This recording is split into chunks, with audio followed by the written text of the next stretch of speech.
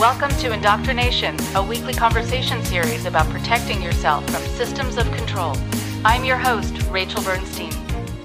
Hi, everybody. Today on the show, we have Dan Lawton. Dan Lawton is a mindfulness instructor and writer with a specific interest in the adverse effects of meditation practice. Dan is a certified instructor in mindfulness-based stress reduction through Brown University and spent 4 years teaching meditation in New Orleans. Dan spent a decade practicing meditation and completed roughly 15 silent retreats. He now mentors other meditators struggling with adverse experiences through the organization Cheetah House. Before teaching meditation, Dan worked as a newspaper reporter in California and Louisiana. He's written about his own adverse experiences from meditation. And you get to hear part 2 of my conversation with Dan now.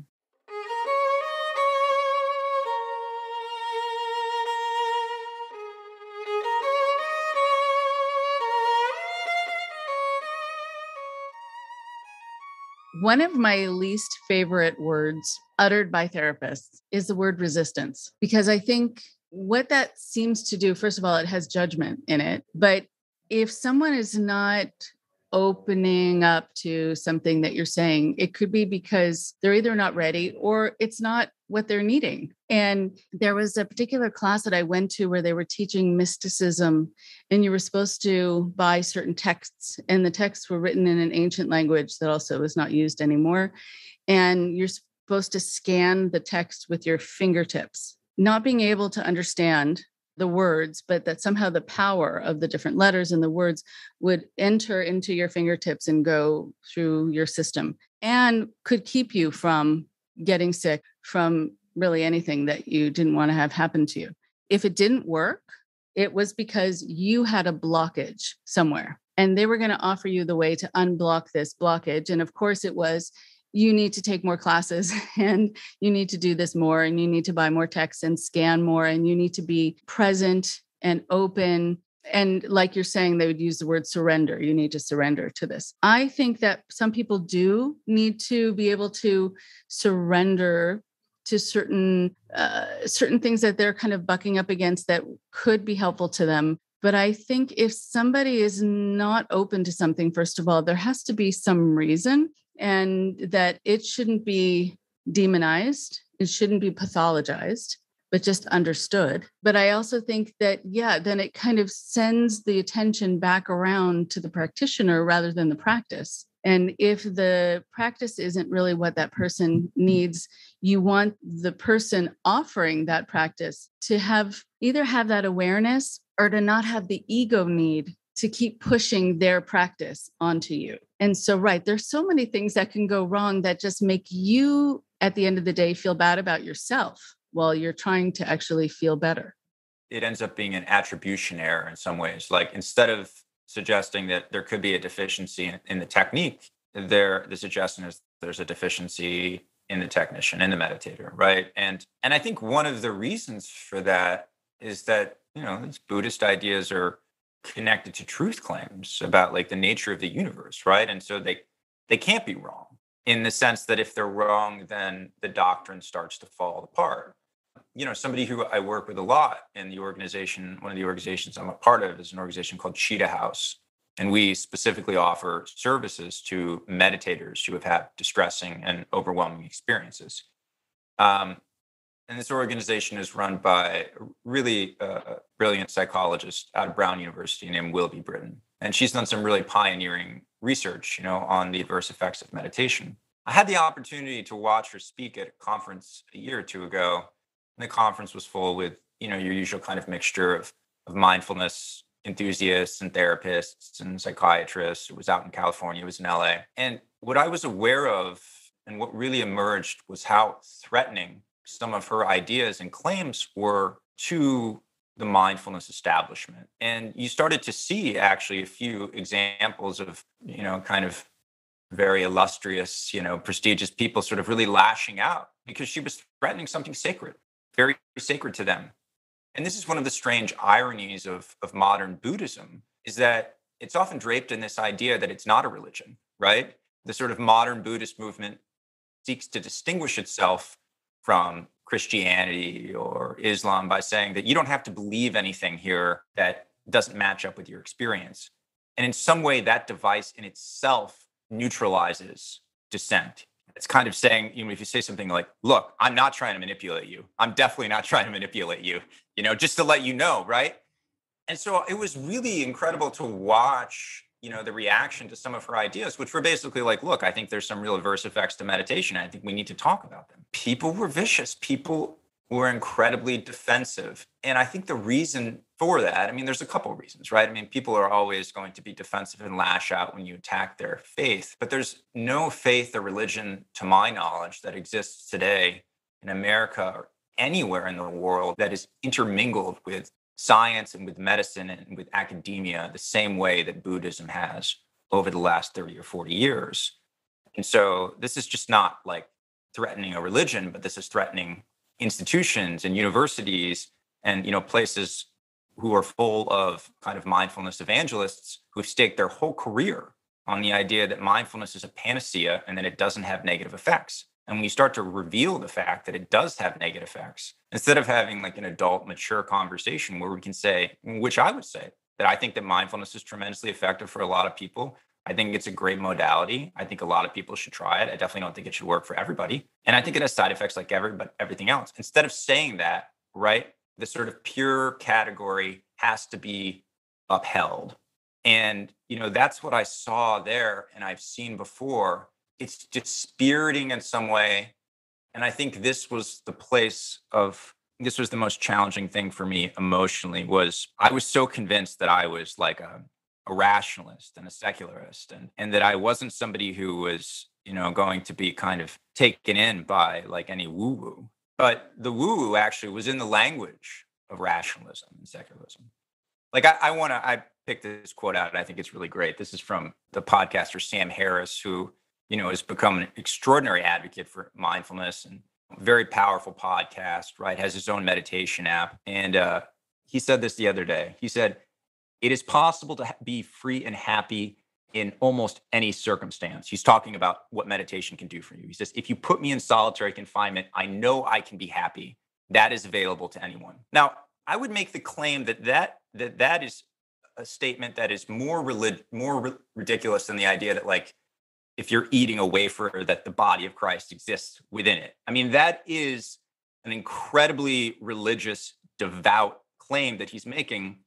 And this is someone who is widely regarded as like one of the champions of reason and of atheism, in many intellectual circles, the most religious atheist in the world. So there's a lot of confusion, I think, because of the way that mindfulness and Buddhism has been able to frame itself as a religion that's exceptional, that is fundamentally different. And Evan Thompson, the philosopher, has written a lot about this. There's an irony, I think, when even with this terminology that's used, that if you have a very kind of reactionary culture that's sort of woven into it, where people feel easily threatened, I hear someone yelling, mindfulness is perfect, damn it. Really, like you can have mindfulness in that sentence, like really to go along with it has to be perfect, because mindfulness, I would assume, isn't about achieving anything kind of like close to perfection, whatever that means. It's sort of, that's an amorphous term anyway, but that there's so much that's contrary to, I think, the whole reason for it and what it should be about. But you're right. People do feel very threatened when they want something to be seen as perfect. They then feel more validated if they can provide something that they can portray as being necessary in people's lives and almost magical. And so when you use the phrase having an adult conversation, I was thinking exactly that there's something regressive in the way people start to talk about things like this at times where they can't have a both and conversation. And when you don't operate in the gray, I actually think that that's not being very mindful, if I can define it in my own way. because mindfulness to me in that way is sort of a both and. I can be these different things. It's about becoming aware of it and not having to think one way or the other way, or that one way is right and one way is wrong. So, right, I think a practice is only going to be as healthy as the person who teaches you that practice and guides you through that practice. And the same thing as a cult group. Look to the leadership, see who started the organization or see who's running it, and then we'll know how safe and healthy the practices are within that organization. And I guess because it's so popularized now that you're going to have people all across the board, some healthy, some not, who are guiding people through this. And it would be good if you could tell the listeners about what to watch out for also. So you know if these ideas, this teaching is being presented in a healthy way. I wanted also just to ask about Cheetah House again, because I'm glad you mentioned it and I wanted to be able to let people know about it. Tell us a little bit about when it started and what it provides if people were to be in touch. So, if you go on the website of any major meditation retreat center today, and I've looked at all of them, right? You're going to see pretty similar type of language describing meditation, as a tool to make your well-being better, to find deeper serenity, deeper peace, less stress. So I want to read to you, this is from Jack Kornfield's 1979 doctoral thesis, right? Jack Kornfield, arguably the most famous and influential Buddhist teacher in the US right now. And he's describing the normal experience that people will have on meditation retreat centers. He says, unusual experiences, visual or auditory aberrations, hallucinations, unusual somatic experiences, and so are the norm among practice meditation students. He describes things like heavy sadness, screaming mind trips, incredibly strong hate, violent crying, loss of body awareness, loss of perceptions of hands, body disappearing, the head detaching itself. You're never going to see this when you go to Spirit Rock, where Jack Kornfield teaches. Nobody's ever going to talk about this, right? But what Jack is saying in 1979 is not that this is just something that occasionally happens. This is the norm. This is the normal progression of meditators. And it's interesting because in 79, he's pushing back against the idea that this is pathology. He's saying this is a normal part of the spiritual practice. 40 years later, this has been completely obfuscated and hidden in a lot of places. So when I had this hellacious experience of my own that went on, I was lucky enough to have already attended one of Willoughby Britton's conferences where she talked about a lot of people were having these like unfathomable negative experiences. They would sit in meditation retreat and they would leave and then they would look at the red light and they wouldn't be able to grasp what red meant. They had lost that somehow. They would lose all sense of affect. They would become emotionally deadened and could no longer connect with their children. They would have involuntary convulsions, which I had for months on time. They would lose the ability to, and I experienced this as well, lose the ability to find the boundary between themselves and the rest of the world. I mean, this is this real irony, right? People talk about this sense of oneness as being the goal of spiritual practice. I can say from my own lived experience, I've lost the boundary between me and the rest of the world. Not that great. It's great for 5 minutes, but it's not great when you have to go to the grocery store. It's not great when you have to get in your car and drive. So this has been happening for a long time. And Willoughby was really the first person to do kind of a landmark study along with her husband, Jared Lindahl. It's called the Varieties of Contemplative Experiences. It looked at 100 meditators who had had these distressing experiences and sort of unpacked what they were and how they happened. And so this was kind of the genesis, as I understand it, for this organization, Cheetah House, which I'm now a part of. What we do is we provide support to people who have had distressing and impairing experiences on meditation retreats. And, some of this stuff is really heartbreaking. You have people who maybe just got a recommendation from their therapist that they should do some meditation. They sit 10-day retreat and they end up in a psych hospital, not sleeping for 8 days. And so one of the things that Willoughby has found is that the effect of this type of prolonged intensive concentration on the autonomic nervous system is really erratic. And people can develop a sort of hyperarousal condition, which I developed, and also frequent dissociation. And this actually shouldn't be surprising because some elements of this practice are inherently dissociative. If I ask you to become aware of your thoughts, your emotions, and your sensations as separate things and to deconstruct the unification of that process, that's what's happening. And so I don't want to scare people and suggest that everybody who does practice is going to experience this. But one thing that you should know is that if you're going to go sit long meditation practices, there's a significant chance, according to Jack Kornfield, it'll be the norm that you'll have these types of experiences at some point. Now, most of the time, I think that they're going to go away, but for some folks, they're not. They're going to continue into your day-to-day life. If people are sitting long retreats, anywhere from 5 days to a week or definitely longer, they should really know that this is a practice that's not meant for wellness. If your goal is wellness, I don't think that there's a lot of reliable evidence that you want to be doing intensive meditation practice. And then when it comes to like just a basic meditation practice, then, we find that the risk of adverse effects really goes down a lot. It's still there. And so it's really about looking at some of the risk factors. And so I think, people who have had a lot of trauma, it's going to be harder for them to get into their body, and they should go a lot slower. And they should find a teacher who teaches some type of trauma-informed mindfulness. People who, are suffering from substance abuse or inactive addiction, they also need to kind of really move in slowly and ideally have support from somebody who knows what they're doing. But of course, like I say this knowing that like it's just not really possible, because a lot of people are just going to download an app. I mean, the things that I can say to watch out for is pretty simple. Like, your meditation practice should be making you more functional in your life. So if you find that your body is convulsing involuntarily, if you're dissociating, if you start to feel more anxious, more agitated, woozy, in a sort of brain fog, if your perceptions are altered in a way that feels bad, you should slow down on your practice. And then, Cheetah House is an organization that you can reach out to, and we do both individual consultations and also support groups. And I'm really proud to be part of it, because I can arguably say that like we've become the world's experts in this specialty. And so heartwarming for me to have experiences of people coming in and describing things that they think they're totally alone with. They think whatever happened to them is so weird and bizarre, it couldn't have possibly happened to anyone else. And to have a group full of people saying, oh yeah, that happened to me too. And I got better. Yeah, that happened to me too. I mean, that's one of the reasons I like running support groups, being able to see all these sort of nodding heads, like, yep. When you thought you were the only one, it's so good to know that you're not. I mean, with however many billions of people there are on the planet, you're never the only one for anything, really. And so that's actually good to know, unless you want to see yourself as ultimately more special than anyone else. Sorry. Sorry, that's also not possible.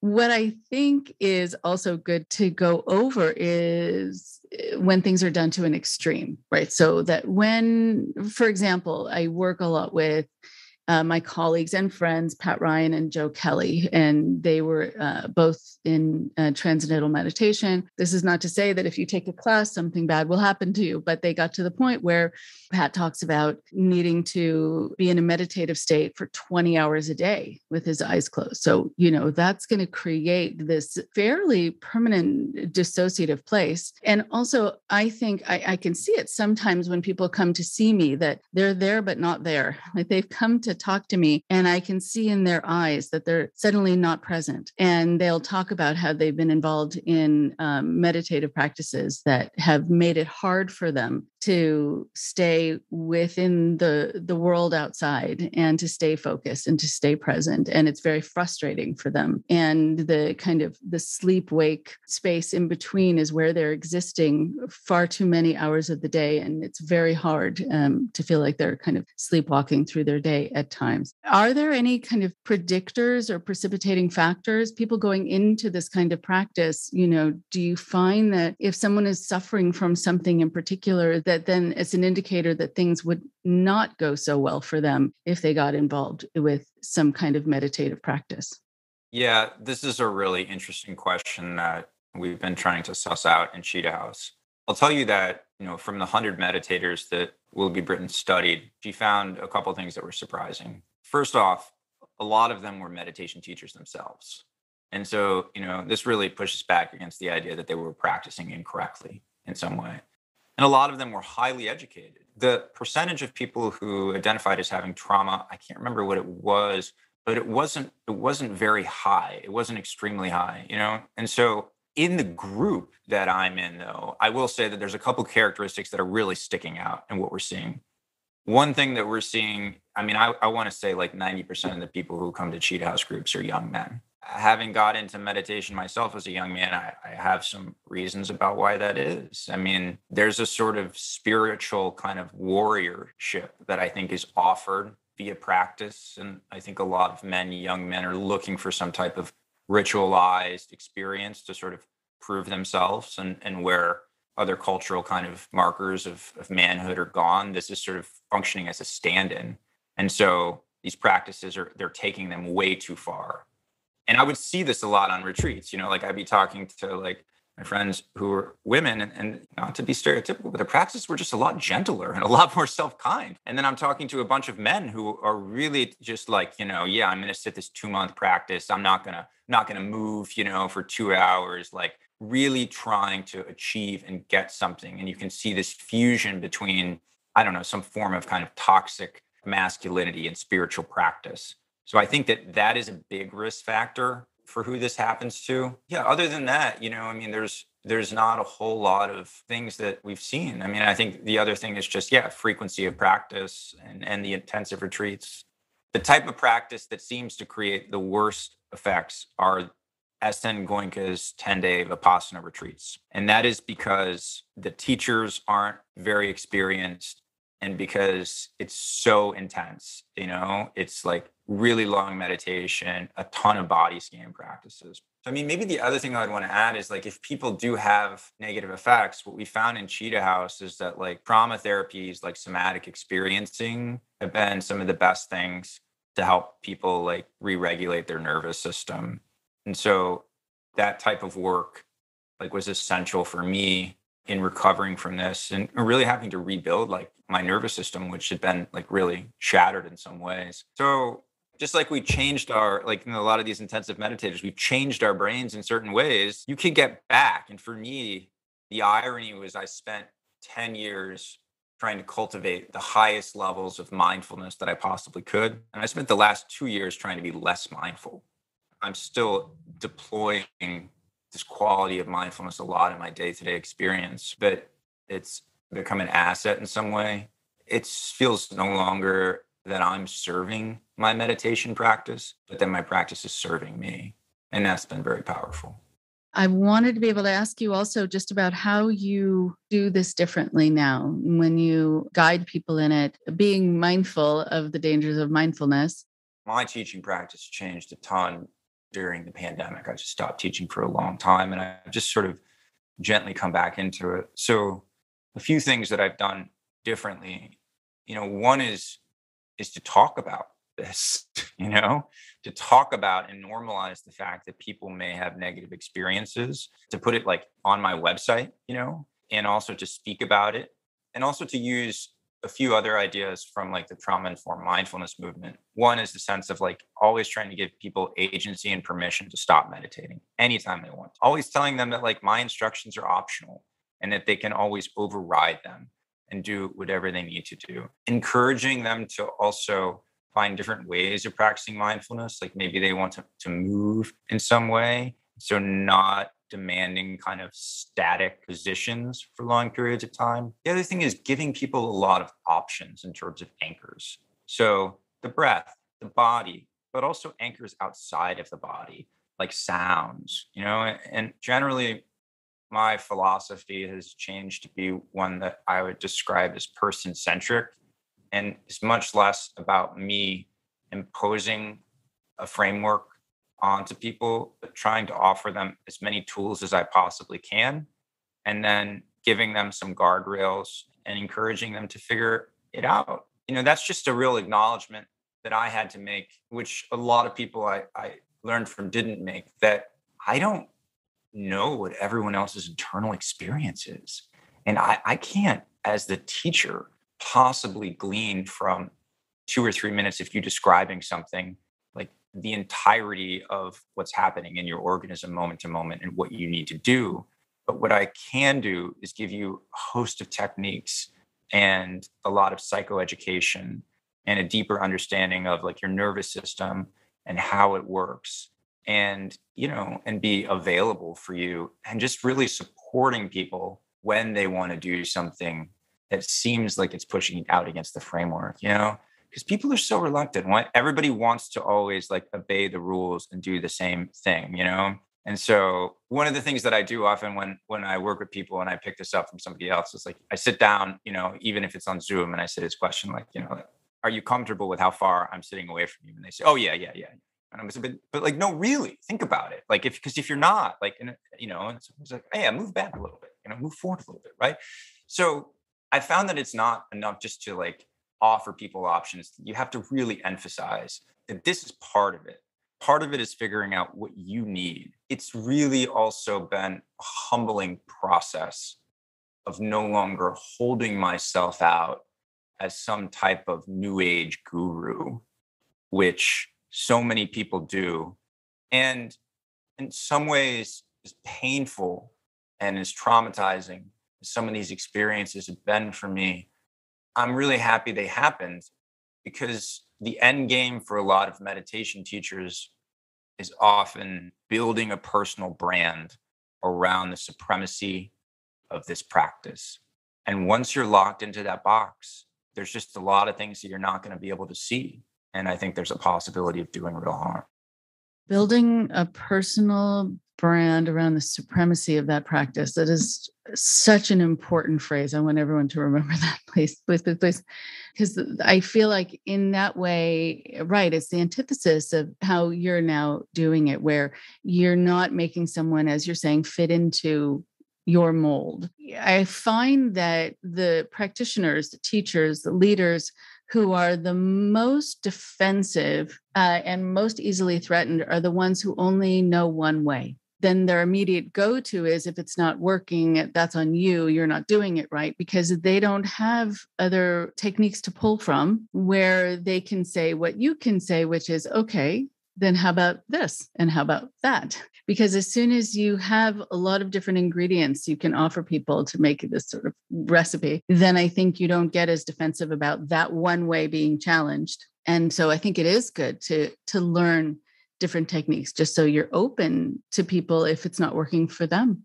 There's one more point I'd love to make too about this as well, is that I think the reason that it's very hard to get some type of presentation of person-centric mindfulness is because it's really hard to offer that product in mass, And so I sat a 30-day silent retreat. I mean, there's 80 people there, and you get to talk to the teacher twice a week for 10 minutes, and that's it. I think almost everyone would acknowledge it would be a lot better if you could talk to the teacher every day. But to do that, there would have to be a lot more teachers. And, the curriculum that I was teaching, Mindfulness-Based Stress Reduction, says that you can go up to 40 students in a class. It's way too many students. I don't really like to go past 12 or 15.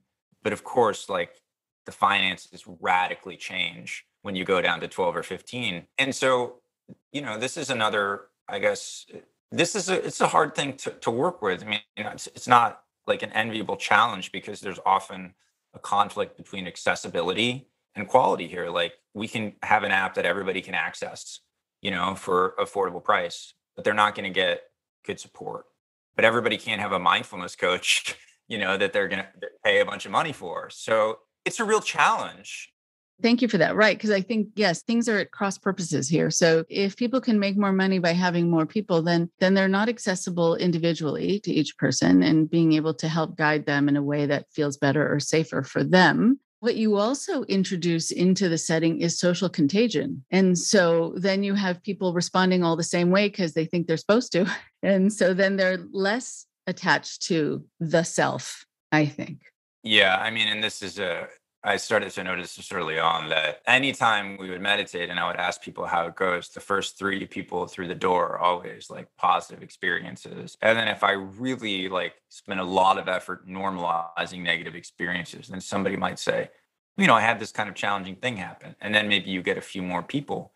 But you start to realize, the cascading effect and the way social contagion works. And the other thing there, and this is something you talked about earlier, is when I'm teaching these offerings, especially in groups, there's a lot going on, right? There's a practice part, people are meditating, and then there's a psychoeducational part, And then there's a small group processing part and a large group processing part. And it's hard to know really what's working and what's not working.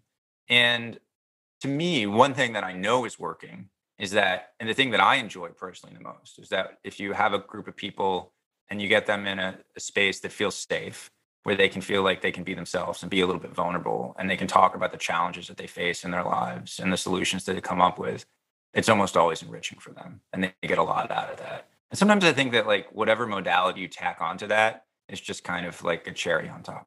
I agree. And I also think the fact that you ask questions like, are you comfortable with the distance between yourself and another person? And you really want to know. Most people will just say, oh, it's fine, because they want to be kind of user friendly. And they also want to be liked by the teacher. But if you really say, I want to honor what you want, take a moment to think about what you want, then you have this very kind of empowered place that people get to remain in. And sometimes people will say to me, I don't know why, and I've mentioned this on the podcast before, I don't know why you might have a negative feeling about such and such teacher or such and such group, because I've never had a bad experience. Sometimes it could be that they just are not going to have a bad experience, or it could be that they've never said no, or they've never said, I actually am not feeling the effects that you say I'm going to feel. They've never pushed back against sort of the perfection of that space or what the teacher needs to think that they're providing and needs to make sure that everyone is feeling. And so when they say, this isn't kind of working for me, I wonder in that moment, going back to what people should watch out for, if they go up to a teacher and say, I'm just worse, not better, and the teacher says, you're not doing it right, what are the healthy responses that they should be looking for in a teacher to know then they're in a safe space? Yeah, this is a great question. To me, the first thing that I would look for is the teacher generally curious about the experience that you're having in some way? Because they should be, right? They should be sort of gathering information and really inquisitive and want to know more about what's going on. Well, hopefully what they come back with is not just one answer about what you should do, but a suite of options about things that might be possible for you and helpful for you. That's how you know you're in a good place. And the other thing that they may do sometimes, and this is a real sign of a good teacher, I think, ironically, is they'll say, I don't really know what you should do. Some of the moments where I've sort of been most proud of myself, for lack of a better description, is when I just was like, I don't know the answer to that. And because the risk of me imposing my idea on it is just far beyond me just saying, I may not know what to do. So, yeah, a sort of a flexibility, a real inquisitiveness and curiosity about your experience, that the teacher is willing actually to learn from your experience in some way. And then a humility and a sense of honesty about what the teacher knows and doesn't know. I love that. I love the idea of kind of teacher as student.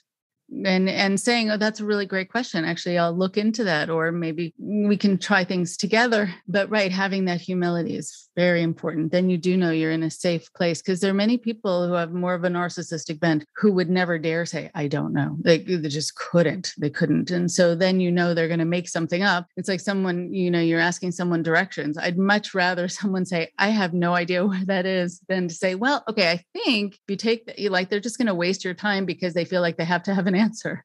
And of course, all these things that I'm saying are maybe things that I do now, but definitely not things that I do in the past. And there's plenty of times that I've just totally messed this up and sort of imposed my ideas upon other people. And I think for me, it was a real opportunity as a teacher to not beat myself up, but actually be pretty kind to myself and say, yeah, I'm in this learning process, and I've become aware of some of the methods that I've been using weren't that helpful. And some of the reasons why I always felt like I had to have an answer for everything was sort of my own insecurity, and becoming more confident was just really being able to kind of be there. There's a very kind of, these meditation groups, they have kind of a similar architecture, a lot of them. And so there's always moments where, somebody asks a question and you can kind of see the teacher, the gears are grinding, how am I going to respond to this? There's a moment or a pause. And I think those are the moments where I'm aware inside of me of a number of choices. I've always got a couple of stock answers that always pop up somewhere on the side of my head, but then there is the other way of engaging which is the kind of courage to really have a live encounter with somebody in some way, to really hear what they're saying and to sort of be willing to try to get it and get what they're talking about. And I mean, a lot of these conversations are really subtle. Like I really encourage my students when they're reflecting on their meditation practice to feel comfortable saying things that really feel incoherent, to not have to say like this really profound thing, And so we're kind of stumbling around in the dark together and just kind of taking stabs at what might or might not be there. And that's when it gets fun to me, because that's when it, as a teacher, you don't have this burden of being perfect or always having the answer. Instead, you just kind of relax and be you. And that was the best advice that I ever got from somebody. It was just be Dan. And that's all I've ever done. And it's a great model as a teacher to also just be, that you don't have to have all the answers. Thank you for speaking with me about this and teaching me and our listeners about how to look at this, that it's not all good, all bad. There's so many permutations all along this spectrum, but how to keep yourself safe along the way and what to watch out for. It's a good thing to learn as people are trying to grow and trying to be more open, that's when they're going to be more vulnerable. And so you want to know you're in a safe space with a safe teacher. And where can people find out about the work that you're doing, or even the article that you wrote and, Cheetah House, etc.? My article, if you just search "When Buddhism Goes Bad," it's going to come up right away. It was really cool. It actually kind of caught onto one of these viral cascades, and like 70,000 people read it. And so you can just Google it. It's going to pop up right away and you're going to see it. My website is NOLA Mindfulness, NOLA like New Orleans, Louisiana.com. That's very easy to find as well. And then, cheetahhouse.org. And there's a lot of resources on Cheetah House too, which really describe the neurobiology of some of these adverse experiences. And if you're somebody who's really interested in that, and we haven't dove deeply into that, but Willoughby has done an incredible job deconstructing and describing the neuroscience of what happens when somebody has, say, a state of hyperarousal triggered by meditation. Yeah, those are a couple of resources. Also, something that I would really recommend if you're interested in trauma-sensitive mindfulness is the work of David Trelevin. You can find him easily by Googling him. He's got a whole kind of modules and classes. And I think, if people are teaching mindfulness and they hear this and they think, I want to make sure that I'm teaching in a safe way, that's a great resource. Yeah, and then I've gotten a lot out of Peter Levine's somatic experiencing stuff as well. So there's a lot of good stuff out there. And I think maybe the key theme is like being able to understand these practices, both in their kind of historical religious roots and also in their modern clinical manifestations. Beautiful. Okay. And I'll offer a link also to Willoughby's work so that people can peruse that more. Because yes, finding out more about the brain chemistry is so, so important. So people understand what's happening to themselves or to their loved ones. And also to be cautious, even if something is trendy, right? And we're hearing it everywhere, that it can still have an impact on you that you want to be aware of and you want to be kind of forewarned about. So thank you so much again. And thank you for all the work that you're doing and the insight that you've shared. It's really invaluable. You're welcome. I appreciate you having on here, and I really enjoyed the podcast also. So thanks for everything. Oh, you're welcome. My pleasure. Good to talk to you.